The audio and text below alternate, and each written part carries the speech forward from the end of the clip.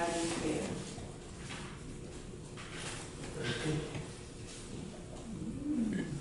I'm full.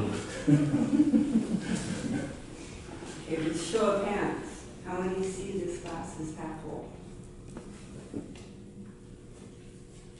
How many see it as half empty? Interesting. How many see this glass that half the glass is full and half the glass is empty? Very good.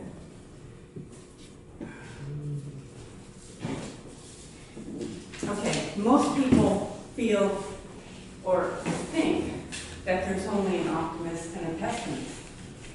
And my objective tonight is to let you know that there are other choices. There are 3 types, personality types. There's the optimist, the pessimist, and the realist. Now, people think that the pessimist is a negative person. You know, but that's really a misconception. Because people confuse pessimism with fatalism. Because a pessimist, by definition, is a person that's a skeptic or a doubter. They are not a person that spews gloom and doom like a fatalist would. Now, an optimist, everybody tells the optimist as being the ideal person because they are usually considered well-adjusted and happy. But optimism is based on idealism, and sometimes people tend to overlook human nature. So that leaves us with a realist.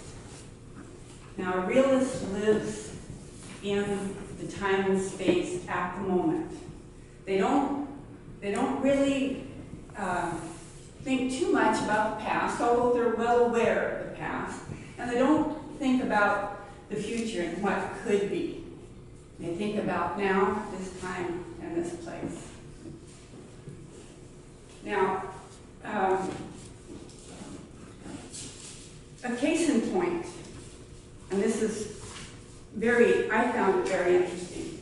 It was during the Vietnam War. U.S. soldiers were taken prisoners of war and they were held captive for many, many years, some of them.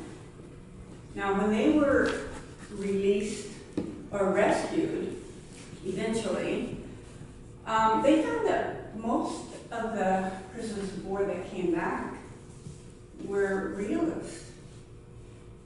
And they found that the command was very baffled by that. But they found that the pessimists actually would die first. And followed closely by the optimist. And they just really couldn't understand that. They thought the person that would make it through that would be an optimist. But what they found was that an optimist eventually, after time, would lose hope. And when they lost hope, they would give up.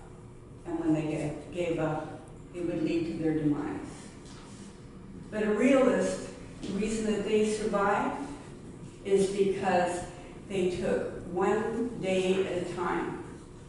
And during that day, they made the best they could of their situation, day in, day out, for sometimes many years, and they never expected anything more.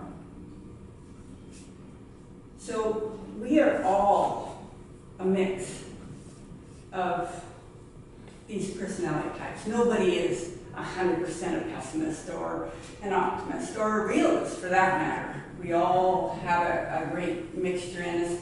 And this is what makes people so interesting, because people do look at situations differently and they live their life according to their view of the world. And sometimes there's conflict because people see things differently. But sometimes there's a lot of communication, people coming together, because it is portrayed as being optimistic, realistic, and we live our life to the best of our abilities. Now, I took three internet tests on whether you are an optimist, a pessimist, or a realist. I mean, you know how absolutely true these tests, they'll tell you exactly what you are. So it turns out that I'm an uber realist, that I've always got a plan. There's, life's not going to get me down because if my plan fails, I've got a backup plan. And I set myself achievable goals. I set challenges that I can meet. And I am determined to meet all of these challenges. And yeah, but like I say, we're all a mix. I do some of those things, and I have been successful because of it. But, sometimes I'm over-optimistic, and sometimes I am a pessimist. I just want to see what you got to offer before I join your side. So now you know there are three distinct personality types. There's the optimist, the pessimist, and the realist. So the next time somebody asks you the "is the glass" question, it would enrich you, and it would enrich you, and it would probably serve you well to give them a realistic answer.